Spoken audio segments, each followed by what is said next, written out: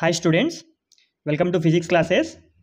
Now we will discuss important short answer questions from the lesson Ray Optics, intermediate second year physics.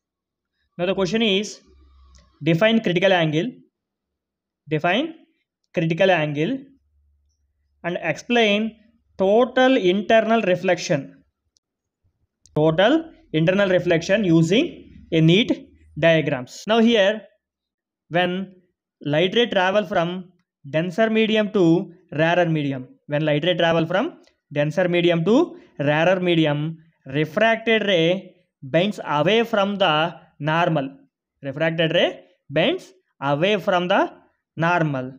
Now here if you increase the angle of incidence, if you increase the angle of incidence, still this refracted ray comes towards the interface. When you increase the angle of incidence, refracted ray comes towards the interface. Now, as we are increasing light ray angle of incidence, as we are increasing angle of incidence at one particular angle of incidence, at one particular angle of incidence, angle of refraction becomes 90 degrees.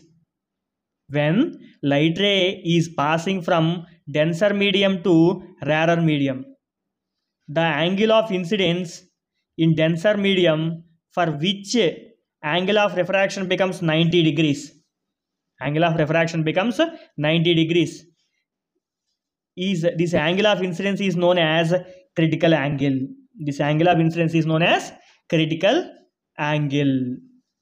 Now see the definition. When light ray passing from denser medium to rarer medium, the angle of incidence in denser medium, angle of incidence in denser medium for which the angle of refraction becomes 90 degrees, for which angle of refraction becomes 90 degrees in rarer medium, angle of incidence in denser medium, angle of refraction rarer medium, for which angle of incidence angle of refraction becomes 90 degrees, that angle of incidence is known as critical angle. That angle of incidence is known as critical angle. Next one, total internal reflection. Now, as we seen in critical angle, when angle of incidence at particular angle of incidence, angle of refraction is 90 degrees. If you still increase the angle of incidence, if you still increase the angle of incidence, what will be happen? Light ray reflected into the denser medium. When light ray travel from denser medium to rarer medium, when light ray travel from denser medium to rarer medium, when the angle of incidence is greater than critical angle, when the angle of incidence is greater than critical angle, light ray reflected into the same denser medium without any refraction. This is known as total internal reflection.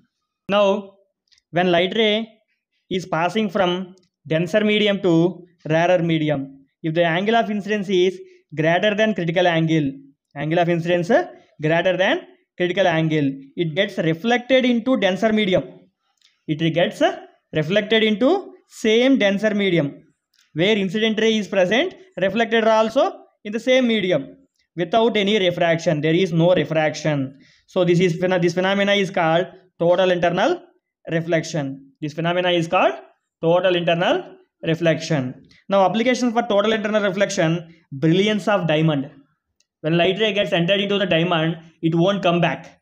It's total internal reflection. It takes number of reflections inside and shines. Next, optical fiber. Next one is optical fiber is also application of total internal reflection.